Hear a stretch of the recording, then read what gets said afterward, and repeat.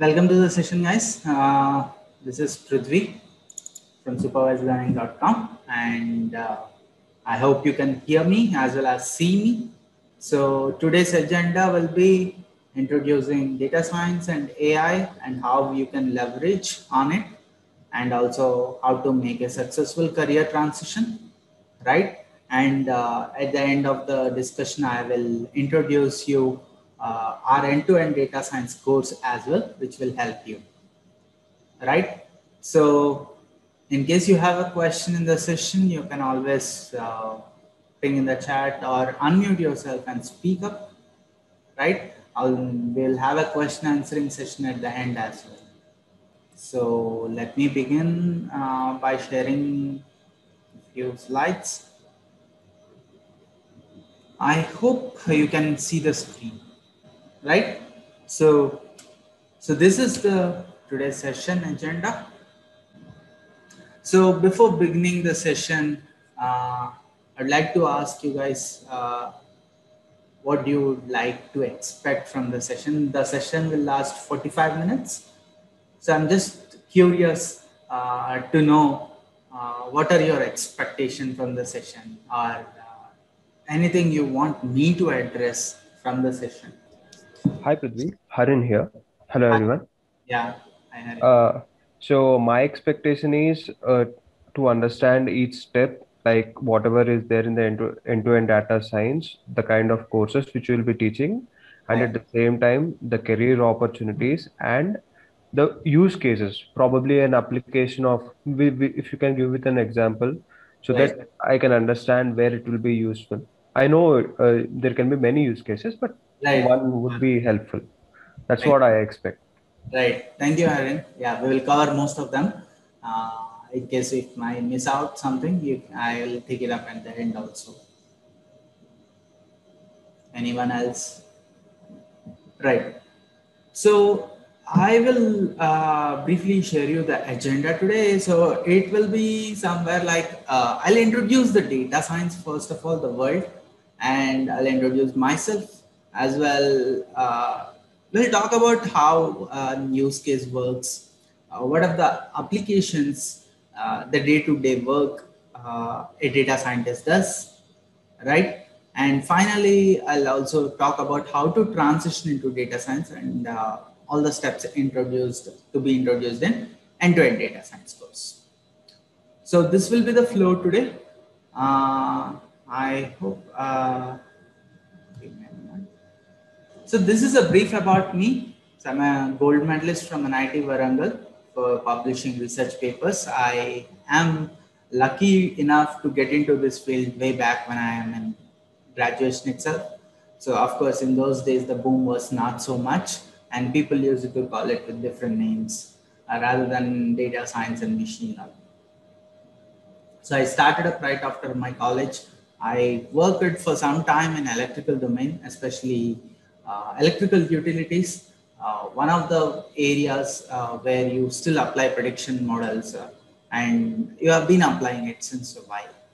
And then I had my own blog called The Positive India. I explored journalism part time, and for last 5 years, since 2016, I've been exploring my passion for data science and optimization.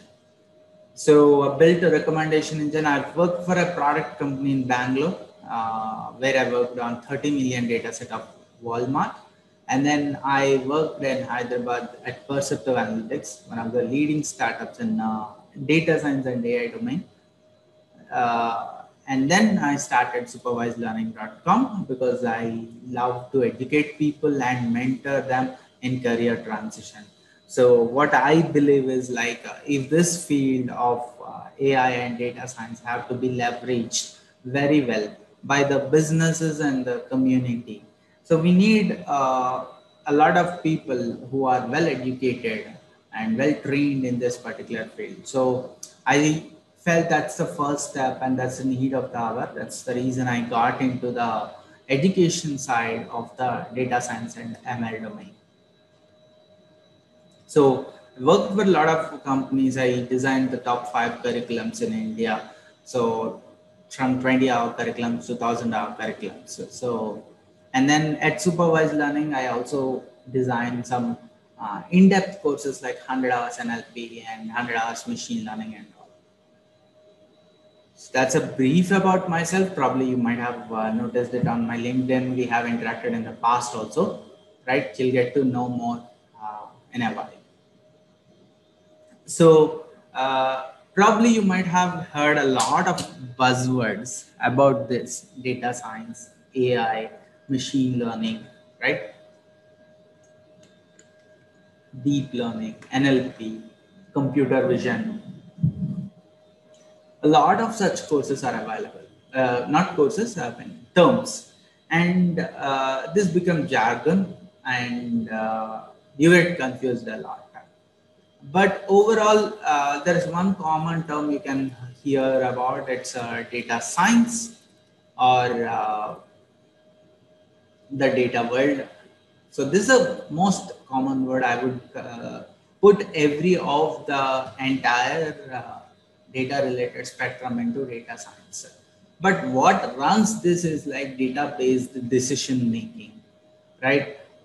10 years ago, we never took decisions based on data, but the businesses increasingly are taking decisions based on data. Not only decision, it is driving the business as either profit, either strategy, either new incentives, new businesses, ideas, new verticals, right? The data is driving it.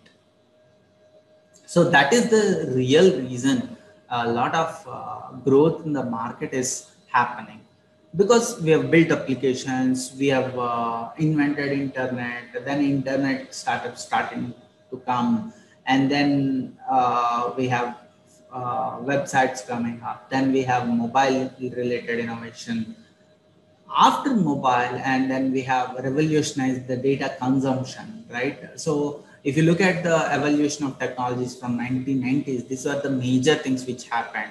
But somewhere around the time internet started to appear, we started gathering, creating, consuming a lot of data. Now businesses are leveraging on it. So a simple use case I can talk about it is Hurricane Francis, which hit Florida. It's a way back in 2010, and Walmart wanted to mine data so that they can make more sales and have better customer engagement. The reason is whenever hurricanes hit, right, the purchase patterns tend to change.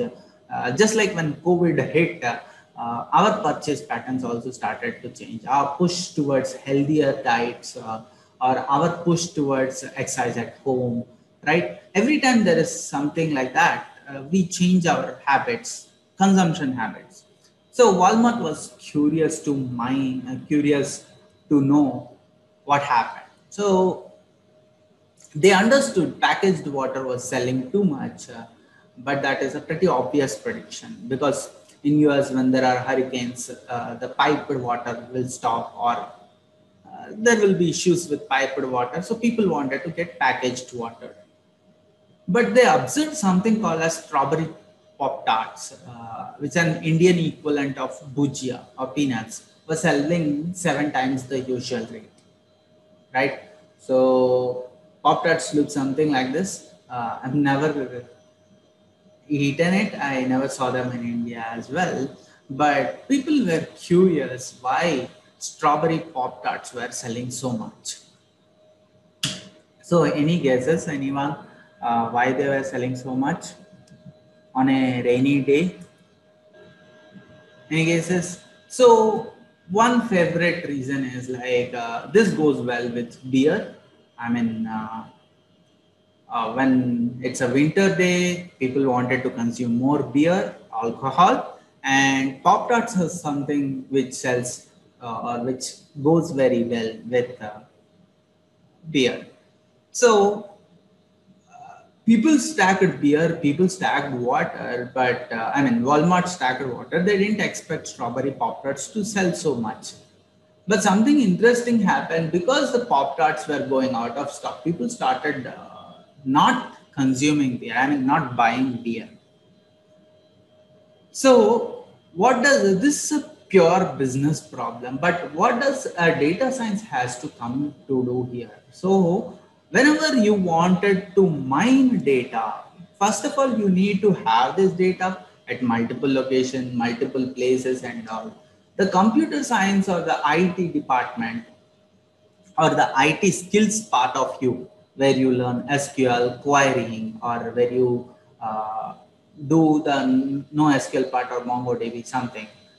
So you should be able to query or get the relevant data, because the sales data for a particular store in Walmart for a particular duration of last 5 days is a specific query, and most likely it is not a single query sitting on a single database. Now, the domain or business knowledge part of this is, when a hurricane hits, people might be buying a lot of things. So they might be buying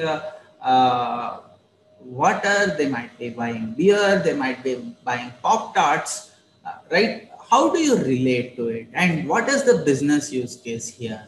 So that is the business aspect of it. More of a business analyst thinks about it, because he wants to make an opportunity out of it, not in a bad way but in a good way. Like, because he wants, see, people come to a store, they don't have time to shop store by store, pick items. And in general, in US, when they shop, they go to one place, they get it all kind, right? Unlike in Indian customer where we pick items from different locations. So customer satisfaction is also important. They don't want a dissatisfied customer. These all aspect or processes thought by the domain guys or the business guys. And finally, the math and stats guys is like, there might be 2000 items which are selling faster. So how to get all this 2000 items list? And out of this 2000 items for let's say item 1, item 2, item 3, comparing this item with something of previous. So if you notice, the strawberry Pop Tarts were selling 7 times the usual rate.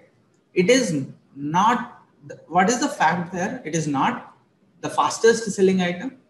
It is not 7th most fastest selling item. But how did they sort it out? They were looking at what is the usual rate, right? And what is today's rate, and comparing. See, on a usual day, Pop Tarts sell 3 pieces a day, 3 packs a day, and now we are selling 21 packs a day. That means it's selling fast, right? So normally our thought process goes like, okay, it's a grocery store, which is selling more, which is selling less, but they wanted to compare which is selling the faster, because it's a hurricane time, you need to stock immediately. Time is a crucial factor. So the maths and stats guys are the people who will think about it. Okay, am I getting the fastest item, or am I getting the most frequent item, or am I getting the most profitable item, right? In a very simple use case, this is a probably very simple use case, by the way. In a simple use case itself, we have a different knowledge coming out. But what is the end outcome? To maintain the stock of the required items, to minimize customer dissatisfaction, right? So this is a pure data-based decision making. This involves at least two people, I can say. But in real life, for example, just expand this problem to, let's say, do a proof of concept, or get the insights from the sales during Hurricane Francis. I mean, hurricane time, the CFO wants what are the major insights from the sales. Then it will be 2 people. So first guy, there's an IT guy who manages all the IT infrastructure. He has to give you the access to database. So from the database, you get all the stores which are on the Florida coast, and all the data which is related to it. The IT guy picks it up, and the domain knowledge business guy will give you inputs saying, hey, I'll be more interested in this, I'll be more interested in this. The maths and stats guys go and write the code query to get the insights from it, probably visualize and show to the business guy. Right? So this is the scope of a data-based project. Now, while this is one example, I can go on giving more and more examples. In fact, you can suggest me or read it for yourself here. Right? So the make my trip increasing flight prices after Mumbai airport shutdown or Boeing outage. Oyo predicts the marriage seasons even without astrologers' help. Because whenever there is a marriage season, right, probably 3 months after some time, and everyone starts booking the hotels or function halls in those areas, right? Uber knows when it rains better than our department. In fact, yeah, as soon as the first, second rain drops, right, everyone will start to open Uber app and we will see a search there. So in fact, Uber knows it better, Zomato knows it better, whether it's raining or not, right? Google keyboard lets you complete autocomplete good morning, right? I know most of you don't like to send some messages like that, but yeah, Google keyboard will help you. 1mg.com starts recommending your next medicine, right? Where you order a medicine on cough and next week it will suggest you cold medicine. Grammarly is an app which corrects your next mistake, right? And today's world, if you see, we are so much reliant on our recommendation engine. Probably if you use Spotify or Savan or any other music app, Spotify recommends your song, Google recommends your answers, YouTube recommends your next video, Zomato recommends our food, and some app recommends you when to sleep, right? YouTube recommends a recipe. So there's a lot happening in AI, right? We are already consumers of AI, that I can say for sure. Now, the reason why I tell you is there are two factors here. One is we are already consumers of AI, and second is just look at it. All the major unicorns you have ever seen in India are on this list, right? So AI and database decision making is increasingly taking role everywhere, and every company is starting to hire a data team which has data scientists.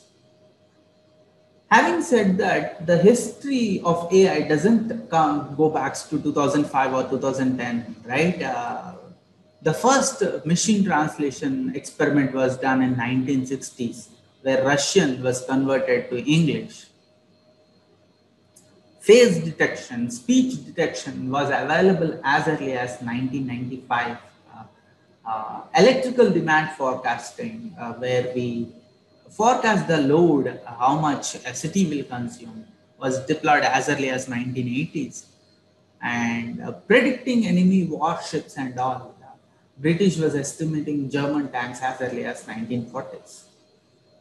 If you are keen, you can have a look at Manhattan Project. That is the basis for the nuclear bombs bombed on Japan. Was the earliest one to use Monte Carlo simulations.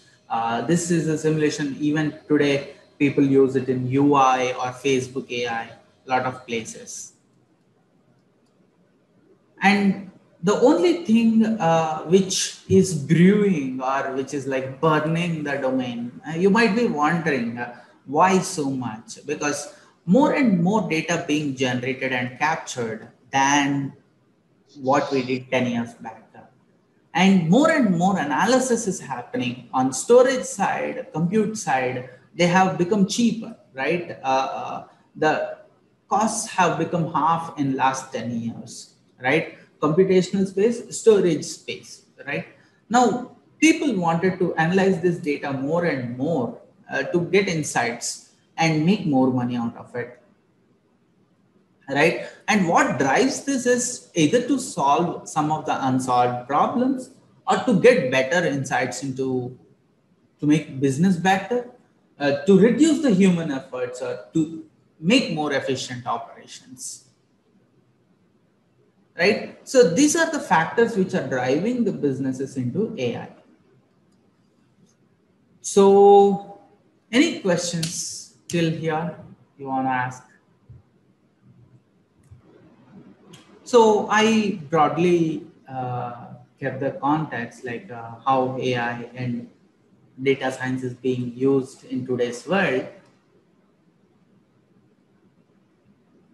Now we will have a deep dive into how a project look like. Though I have explained you in a brief way sometime back on the Uber example. Sorry, Walmart example. This is how the data looks like. So I was referring to, right? If you look at the number of Walmart in the US, like this huge, the data always looks like this, right? So piecewise slicing the data is very important. So one of the important part of the project is collecting the data, right? What data is relevant, where it is available, and how to retrieve it. If you go to a major bank like ICICI or Citibank, probably the data is on a very huge data they store. Now, if you are working on a very small use case of building a model, whether the customer will subscribe to an fixed deposit based insurance plan, combo plan or something like that, you need to identify which data you want. So you have to connect to databases, slice it, take it. So that's the database, the skill. So as a data scientist, you will be expected to know SQL, Excel, or any other internal tool which helps you in querying. Of course, Python can do as well. Python. Query the database and extract the relevant data, slicing it. Now, this next part of data science project will be visualization or understanding the data. Understanding data, or it is also called a business data understanding. People call it as building dashboards also. And there is another word called as business intelligence as well. All these terms come onto the simple way, simple task of taking the data, putting it at one place, and trying to visualize it and making sense out of it. So all this is making sense of data. Why do you make sense out of data? The outcome will be making sense or generate an insight or utilize this in modeling where you build predictive models and all. Right? Again, this will be the task of data analyst or business analyst. So here we have an interesting insight from a business use case where we were looking at the churn of the subscription based service where you have a set of customers who have used different registration method, registration method 1, registration method 2, and registration method 3. And you are looking at how many of the customers who stayed back versus how many of you customers left the subscription package. Churn means you stopped use the subscription, not churn means you're still using the subscription, right? So if you observe keenly, what you understand is in the registration method 2, a lot of people stayed back, whereas a few people churned. In registration 3 also, lot of people, the churn percentage is around 40%. Here it's around 20%. That how do I get it? 383 divided by 383 plus 1657. Now, if you look at the registration one method, this might be a lot of people left. The churn percentage is 50%. Now, what do you understand by this? That means this registration method is a cause for our churn. That you can say? No. The problem is with this registration method. I mean, you might have forcibly made people to register here. That's why you churn, right? See, you look at a bank website. A set of people will go online and apply for a credit card, and they will use it. But you go to a mall and there's a guy who says, if you buy this card, you will get this much discount. What will you say? You'll take the card, you will swipe it, you'll get the discount, and you'll throw it and never use it, right? Or through compulsion, if you are doing it, you will discard that method. So that's one kind of way. See, why the business need to understand? Because if you are not using the credit card of the bank, then, or if you are unsubscribing to Amazon Prime or Netflix, they're losing a customer, right? So they need to understand who will churn. So all this is called exploratory data analysis. We will teach you with Python as well as Tableau. And finally, coming to the machine learning or the AI aspect of it, modeling, where we will build predictive models, mathematical models to predict the outcome of what will happen next. Or you try to classify whether I will churn or not. You try to predict a price for me, like Uber predicts a price, Make My Trip changes the price and all. Right? You try to cluster groups and give offers based on groups and all. Right? So there are a lot of machine learning models, predictive models, which kind of give a lot of insights once used. All the models you see or the examples which I have suggested you are machine learning models. And finally, selecting and training a model.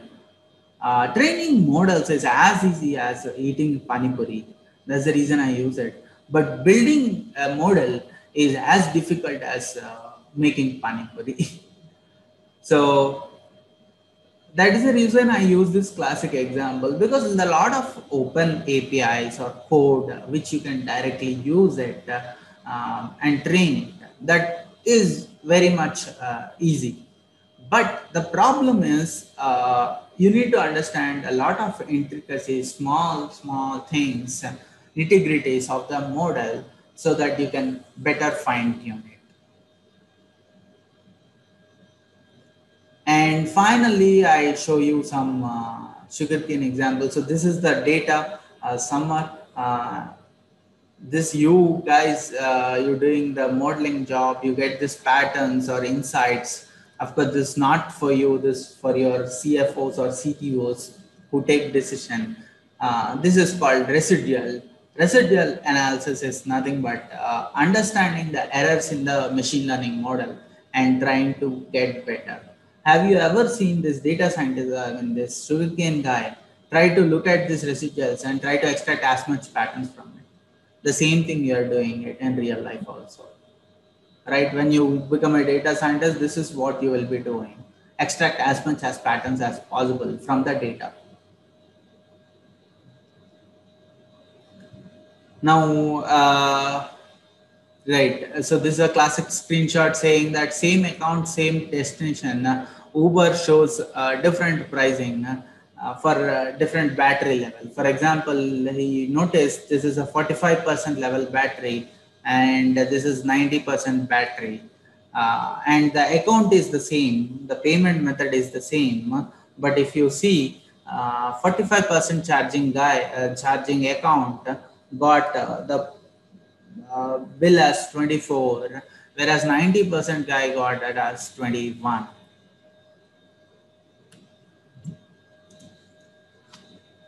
Right? So Uber, at least I think 2-3 years back, they were using battery charging as an indicator for pricing, because If your battery level is low, you'll not keep on trying it again and again. So probably you had a 5% battery, this guy would have shown $30 or 30 cents or something like that.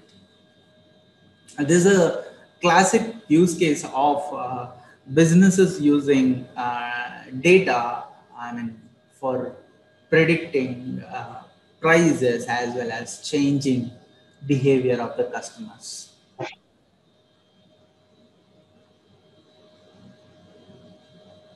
Right. If you look at the project life cycle, I was explaining, first of all, you get some business understanding, and then you get the data understanding. Then you get the data prep, you do modeling, you iterate a lot between data preparation and modeling, you iterate a lot between data understanding and business understanding, right? And then you finally evaluate and deploy the model. And all this data lies somewhere here in your enterprise warehouse or something. So this, a lot of data business understanding and data understanding is done by the business analyst. A lot of data understanding prep is done by data analyst. A lot of modeling, evaluation, and deployment is done by data scientist.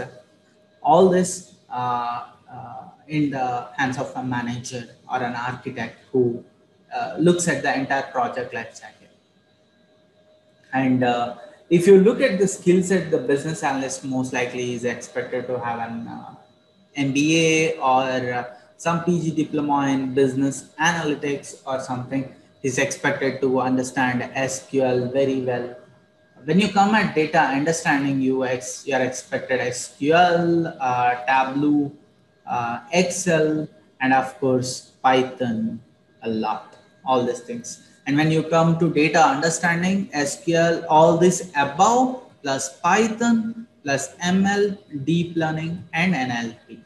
These are the expected skills. And of course, with a lot of practice.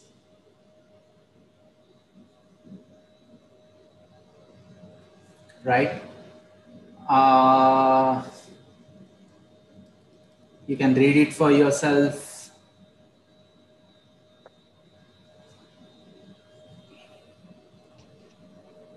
Hi, Prithvi, can you differentiate once again between the analyst and the data modeling guy?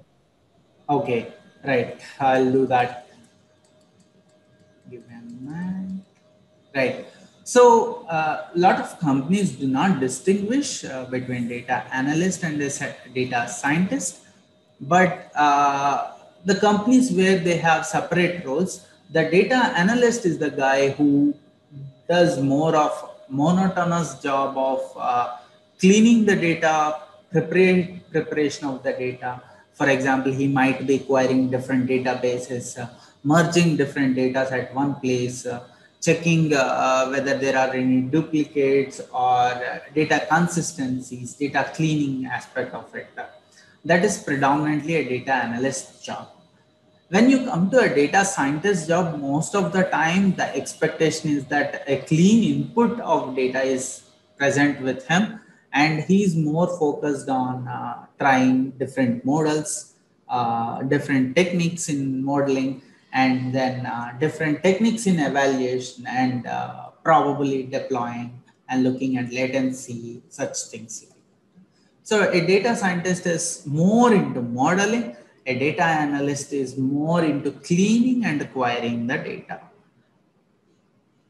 But having said that, a lot of companies do not distinguish. Most of the times you are expected to do the both if you are going into smaller companies. But enterprise level companies do maintain the difference. It depends upon the scale of the project also. I hope it's clear, Harin.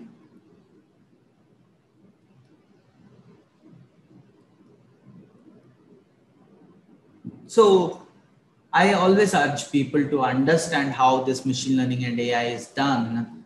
So that, because we are too getting dependent on recommendation engines, which cleverly manipulate our behavior. So most likely we don't end up enjoying and optimizing our happiness. we might be enjoying, we might be depending on them and then making more money for them rather than for us. So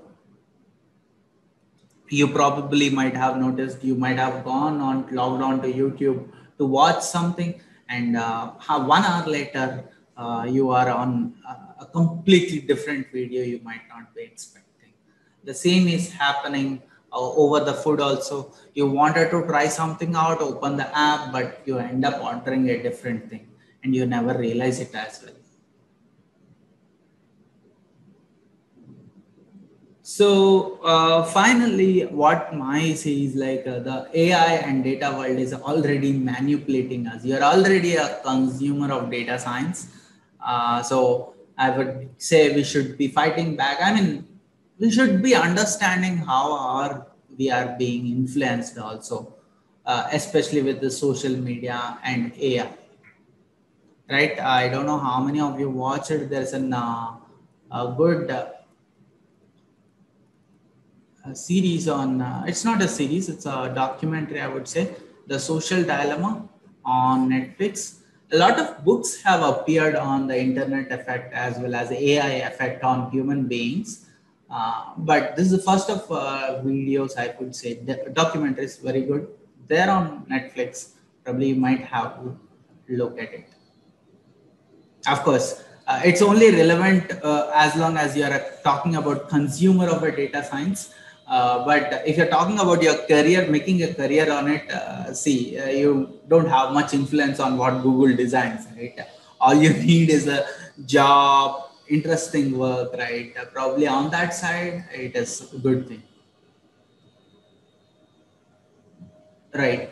So what makes you a data scientist? So I broadly classified this into three things: skills, concepts, and tools. So analytical thinking, business acumen, problem solving. These are the skills you need to acquire. This can be acquired with a lot of practice. And as a part of our curriculum, we do a lot of give assignments, and through the teaching, we inculcate that skills for you.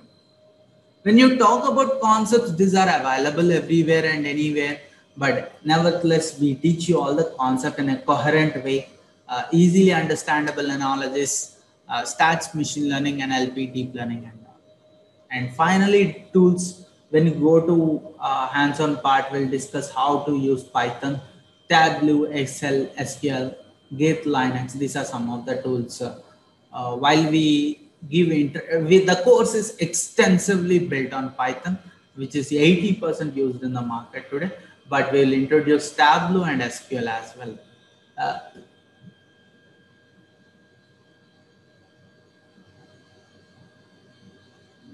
And of course, I always say invisible things make the... Yeah, Prithvi, one doubt. Yeah. On the earlier one. Yeah, what about that R? R. So we have self-paced recordings given in R. We are not teaching the course in R at the moment because we teach everything in Python at the moment. Okay. But having said that, see, the differences between R and Python, especially on the syntax part, are very less. See, if you are good with one skill, then you can probably acquire the other one very easily. Good with R, acquire Python easily. Good with Python, acquire R easily. But the reason we adopted Python completely is because today 85% of the industry is in Python. And if you look at the concepts like NLP, deep learning, these are the state-of-art models. The latest models are in Python itself. And an increasing number of companies are okay if the data science being implemented in Python or R. So that is the reason we have to choose the curriculum Python as main thing. Okay, thank you. Right. Excuse me, sir. Yeah. So will you teach us Python along with the course? Yes, Hemu. Yes. Okay, sir. The entire thing, I mean, if you look at it, just give me one moment, but I'll tell you. The entire 40 hours of hands-on part is completely in Python only. So Okay, sir. yeah, I'll introduce the course now, end-to-end data science from supervised learning.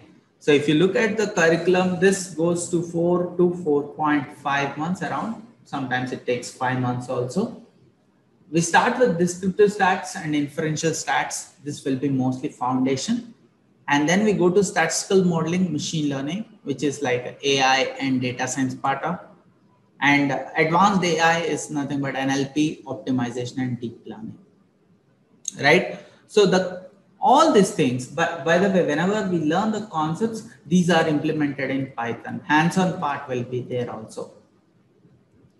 All this have to be implemented in Python. So the classes will be like 2.5 hours each day. So 1 to 1.5 hour I'll be teaching concepts, and then rest 1 hour will be teaching hands-on. All the tutorials are already given to you on the course module, and you will be able to see the code, and while we execute along with you, you can also execute with us. So they are not self-paced, it's completely live. If you have any doubt, you can ask us also. And we are also planning after this 2.5 hours, additional 30 minutes of session where a freewheeling session kind, where you can sit down, you can practice, will be there only to answer your doubts. That will be completely optional for the people who are requiring more help in the hands-on part. And during the day, this is weekends plan. And during the weekdays, anytime you get time, you want to prepare, then we will be able to prepare. And you will be able to ask questions via Slack channel. We are always available on Slack channel. You can just ping any of the mentor or put the questions in the group. So it goes like this. You have some pre-class preparation, like looking into previous class, looking into notes, live classes. In the classes, you can interrupt me just like you're doing now. You can ask questions, doubts. If you are not comfortable, you can type in chat as well. And then after every module, we have quizzes to check your concepts. And coding part, you have teaching part and coding part. Again, instructor-led demo. So we have, I myself come online and teach the tutorials.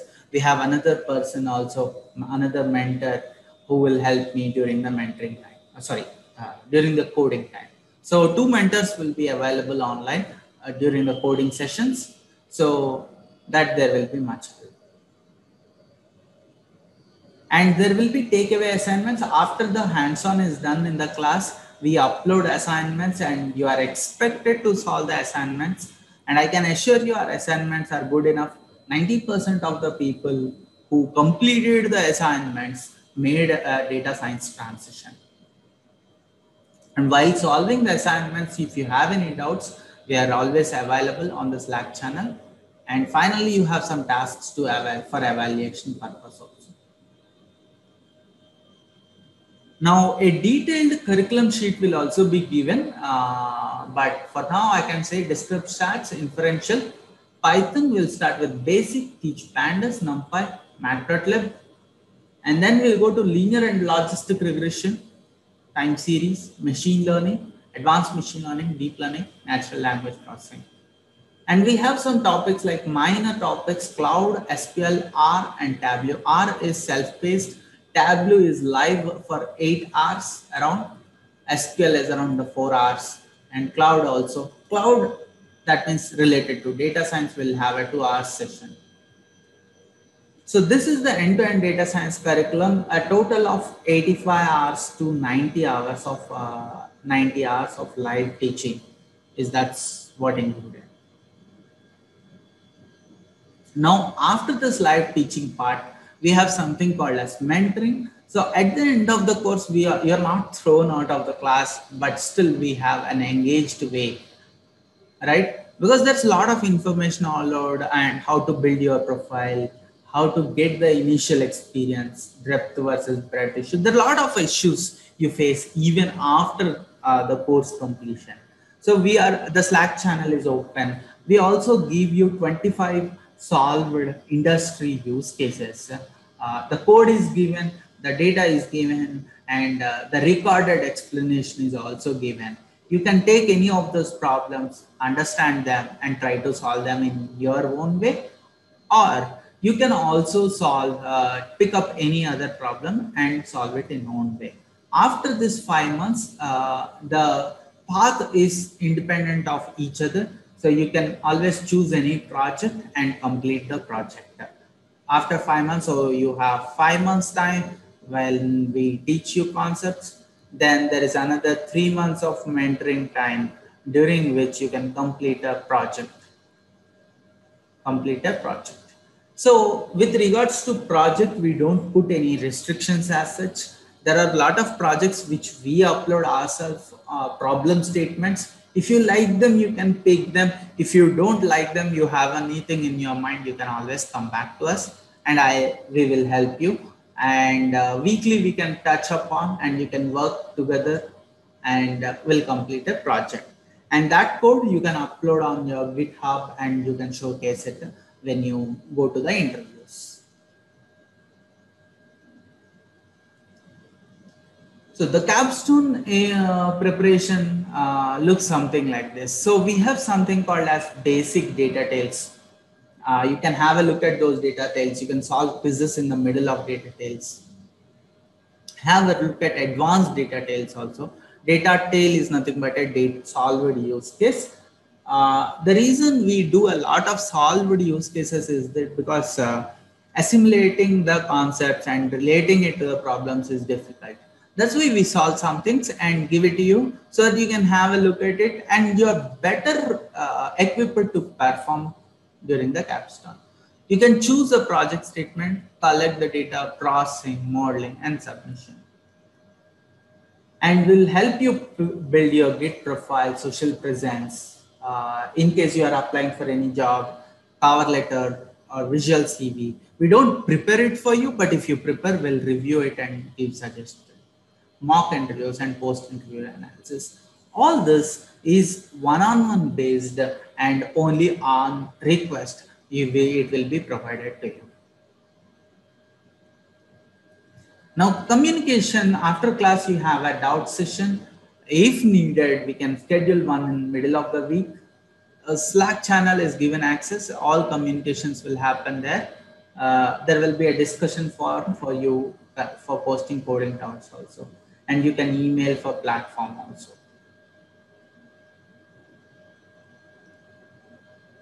So we have concepts quizzes, takeaway assignments. We do class engagement, also capstone performance, and yeah. Finally, I'll talk about why only supervised learning. You have 2 weeks, no questions asked at refund, and you can also shift to next batch free of cost. We understand that a lot of people will have some issues during the batch, work gets increased, or you might be relocating, right? We offer shifting to next batch free of cost. We also have advanced courses. I prepare the content and I deliver the content. And we have availability of mentors all the time. For consulting opportunities, we prefer our students. And we also refer to multiple opportunities. We don't guarantee placements, but most of the times monthly we share 6 to 8 opportunities through our Slack community. And finally, we don't put a lot of ads and pass the marketing cost to our customers. We are quite affordable and in terms of quality also.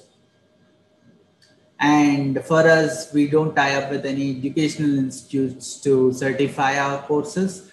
We give you a course completion certificate and quite recognized across the country, but it is your practice, your knowledge that will help you get a job. And many of our students got a job and we hired our students as well. So this is the vision. Okay. So I think we're running out of time. I said 45 minutes, it's 55 minutes. But yeah, I'll open it for questions.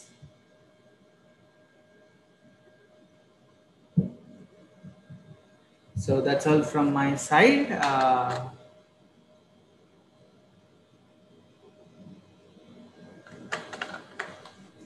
Yeah, Prithvi, I have a doubt.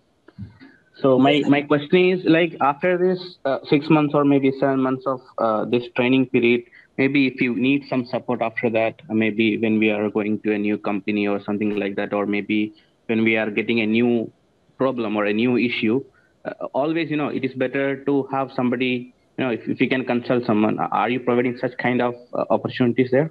Yes, yes, yes. So you can always contact me if you feel that we can be of help. We are always welcome. Either it is a text or email or a call. Yes, we are available for that. And most of our students still do it. I have students who are completed in batch 2, 3, contacting me for any interview help and all. So we are quite open for that. Okay, thank you. Yeah. Sir, like when is the next batch starting? Is there any like new batch or? Okay. Do we- Okay. So the new batch is starting on April 18th. That's Sunday, and the timings will be evening 5:30 to 8:30 or 6 to 8:30. I'm not sure, but most likely it will be evening batch, starting from April 18th.